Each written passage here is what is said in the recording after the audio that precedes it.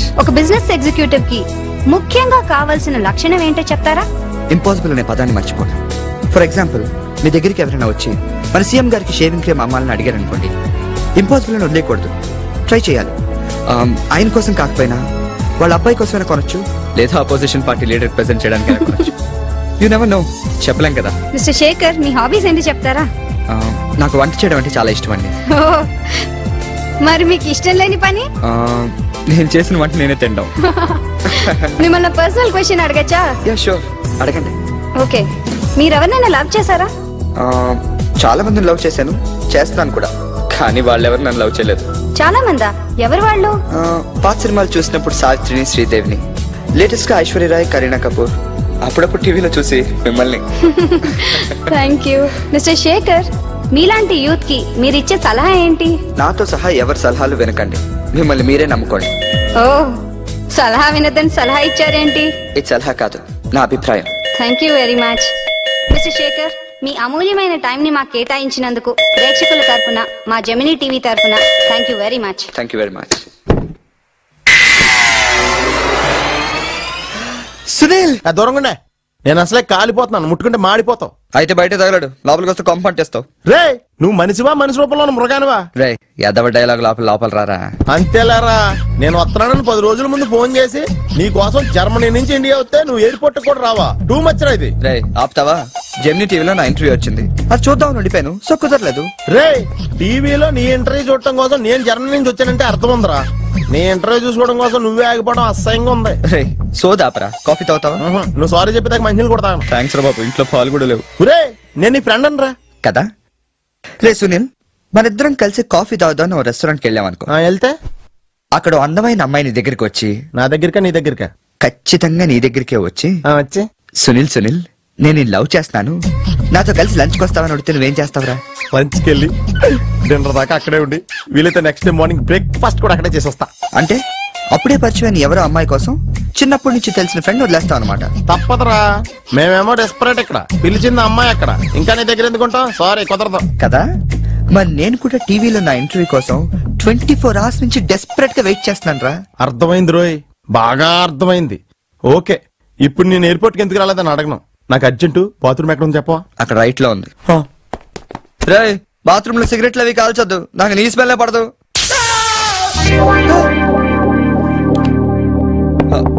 సునీల్, ఆ switch shock కొడుతుందిరా. ఈ మొక్క నేను లోపలికి వెళ్ళక ముందు చెప్పాలి కదరా. అంటే ముందు చెప్తే నువ్వు నమ్మవు కదా అని. Good morning sir. Good morning. కూర్చో.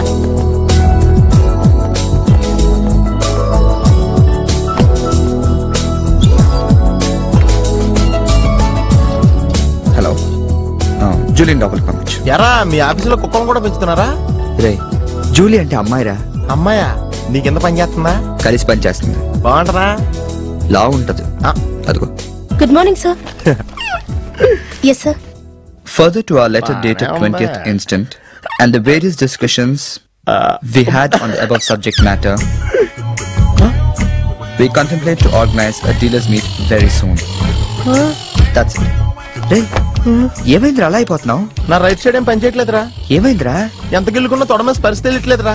పెరాలసిస్ ఏమో. మీరేం కంగారు పడకండి, నా అనాలిసిస్ ప్రకారం అది పెరాలసిస్ కాదు.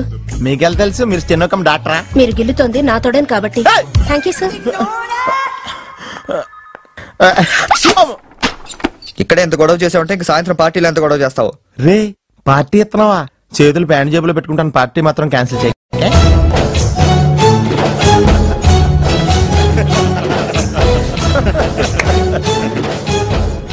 జనాలకి ఎంత సాడజం రా. ఒకడు పెళ్లి చేసుకుంటుంటే చూడటానికి ఎంతమంది వచ్చారు చూడు. పోనీ నువ్వు కూడా చేసుకుని చూడరా. నేనా పెళ్ళ? నోవే. ఈ ఆడవాళ్ళ సంగతి నీకు తెలియదురా. ఎలాంటి మగోడైనా ఎదవం చేసేయగలరు, అలాగే ఎలాంటి ఎదవనైనా మగోడు చేసేయగలరు కూడా. అలాంటప్పుడు నువ్వు కూడా పెళ్లి చేసుకుని మొగడు వేయవచ్చు కదరా. నువ్వు పక్కనే ఉన్నావా? చూసుకోలేదు. Sorry sir. Phone sir.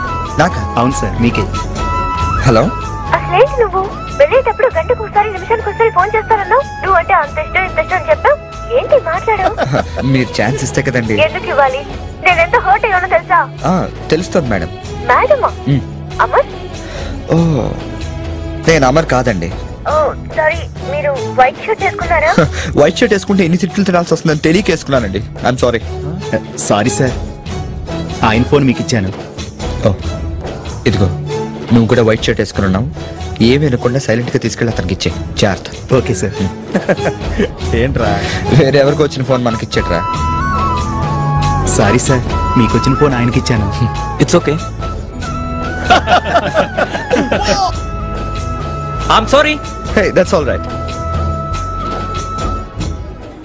Hi Priya. ఏంటి మాట్లాడలేదు? కోపమా? లేకపోతే నాతో మాట్లాడాలనుకునేదంతా అతనితో మాట్లాడేసావా? పాపం చాలా డల్గా ఉన్నాడు. గట్టిగా తిట్టావా? సగమే తిట్టాను. హే, అదేంటి నా గొంతు కూడా గుర్తుపెట్టలేకపోయావా? వాడు నీలాగే పొడి పొడిగా మాట్లాడాడు. ఏయ్, వాడు వీడేంటి? ఒకసారి ఫోన్ ఇస్తాను, సారీ చెప్పు.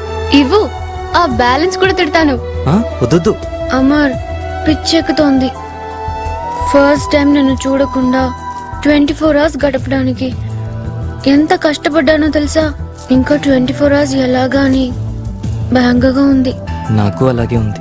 ఈసారి నువ్వు దూరంగా వెళ్లాల్సి వస్తే నాకు చెప్పకుండా వెళ్ళిపో, అంతేగాని నేను లేకుండా వెళ్ళకు.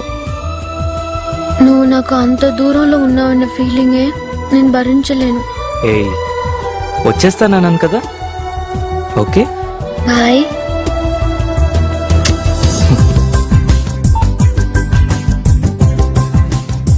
Excuse me, I'm sorry. ఇందాక phone. Hey, that's okay, not a problem. She's Priya, my would be. చెప్పక్కర్లేదండి, తిట్లు వింటుంటే తెలుస్తుంది. ఇంతకు ముందు మిమ్మల్ని ఎక్కడో చూసానే. ఇందాక ఫోన్ తీసుకున్నప్పుడు అనుకుంటా. No no no no. మీరు మార్నింగ్ టీవీలో you are mister Shekhar right? Yeah, and you are? I'm Amar. Amar Varma. ఏం చేస్తుంటారండి? మీరు ఇండియాలో చేసేదే నేను జర్మనీలో చేస్తున్నాను. Have you heard of Verma Industries? Oh yeah, of course. I'm the managing director. Oh, one of the topmost industries in Germany. Nice meeting you, Mr. Amar. Me too. Just a minute. This is my card. Yeah. Next week లో నా marriage. Oh, congrats. మీరు తప్పకుండా రావాలి. Sure. Visiting అడిచి పెళ్లికి రమ్మంటాడేంట్రా? ఏమంటున్నారు? అదేనండి, మీరు పెళ్లి పెద్దలకు చెప్పి చేసుకుంటారు లేదని. లేదు లేదు, మేము చిన్నప్పటి నుంచి ఫ్రెండ్స్, కలిసి పెరిగాం. Same colony, same school, same college. రేపటి నుంచి సేమ్ హౌస్, సేమ్ బెడ్రూమ్ కూడా. మీ ఫ్రెండా? అవునండి, బై మిస్టేక్. వాడు కూడా జర్మనీలోనే ఉంటాడు. వాడి అడ్రస్ ఇస్తాను, దయచేసి ఎప్పుడు అటు వెళ్ళకండి. అవును, ఇంత టాలెంట్ ఉండి మీరు ఇండియాలోనే ఉండిపోయారేంటి? ఫారెన్ లో ఉద్యోగం ఎవరిస్తారండి? నేను ఇస్తాను. మీ టీవీ ఇంటర్వ్యూ చూసి నేను చాలా ఇంప్రెస్ అయ్యాను. No no no, I'm very serious. Any time Verma industries లో మీకోసం ఉద్యోగం వెయిట్ చేస్తూ ఉంటుంది. It's my open offer. Thanks a lot.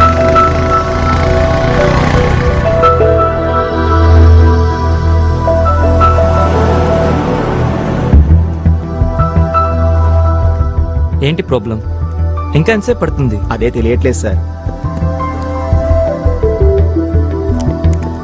పోనీ వేరే టాక్సీలు ఏమైనా దొరుకుతాయి ఈ టైంలో? దొరుకుతాయండి, నడిచెళ్ళినా 10 నిమిషాల మించి పట్టదు సార్. ఓ థ్యాంక్స్.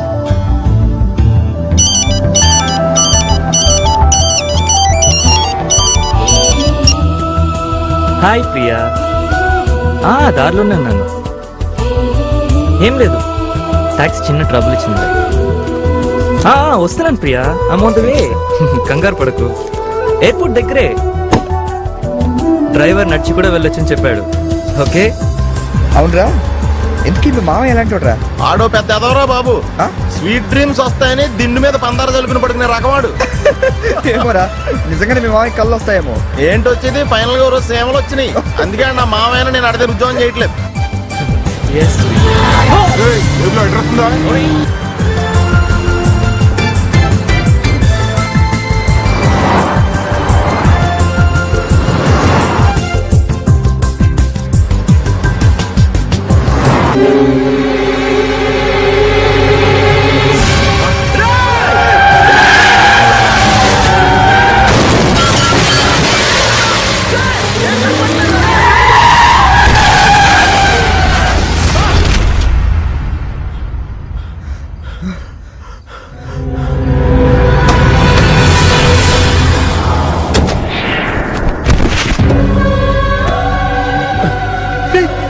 అమర్ రా, అమర్ అమర్ అమర్, నీకేం కాలేదు అమర్. అమర్ అమర్, నీకేం కాదు అమర్. అమర్, అతను హాస్పిటల్ తీసుకెళ్దాం. అమర్ లే, అమర్ నీకేమైనా పిచ్చెక్కిందా? అమర్ లాభం లేదని చెప్తాను కాదు ఎవరిని వచ్చి పదరా.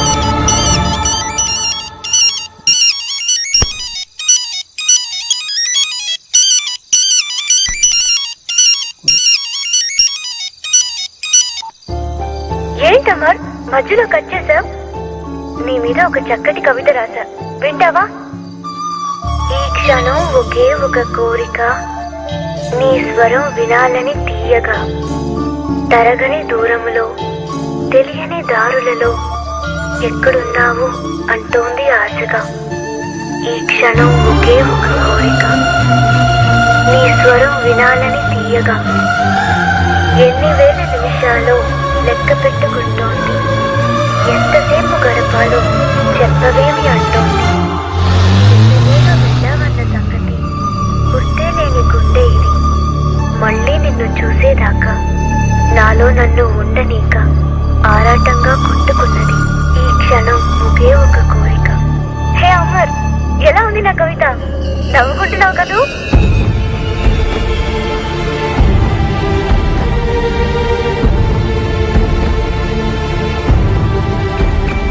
రే బండి టైర్లు పోయినట్టు కడిగేసాను రా. ఒక వారం రోజులు బండి బయట తీయడం బెటర్. రే షట్ చా.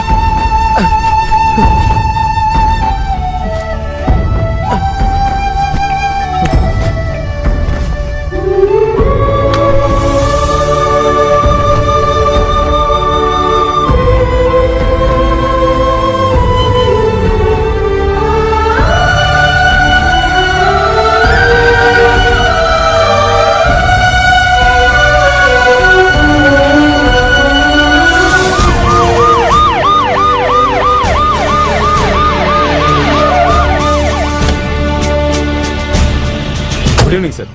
ఎవరికో యాక్సిడెంట్ అయితే మన good evening. Sorry sir. Enquiry ఎంతవరకు వచ్చింది సార్? చుట్టుపక్కల వాళ్ళందరినీ ఎంక్వైరీ చేశాం సార్, కానీ ఎవరు చెప్పట్లేదు సార్. చనిపోయిన వ్యక్తి జేబులో పాస్పోర్ట్ ఉంది సార్, పేరు అమర్ వర్మ, జర్మనీ నుంచి నిన్ననే వచ్చినట్లుగా అందులో ఉంది సార్. అతను ఓ గంట క్రితమే చనిపోయి ఉండొచ్చని నాకు అనిపిస్తుంది సార్. పాస్పోర్ట్ లో ఉన్న అడ్రస్ ని బట్టి ఎంక్వైరీ చేసి వాళ్ళకి మెసేజ్ పంపించాం సార్. ఈ పాటికి వాళ్ళు వస్తూ ఉండొచ్చు సార్. జర్మనీ నుంచి రావడానికి 26 గంటలు పడుతున్నట్టు కదా సార్.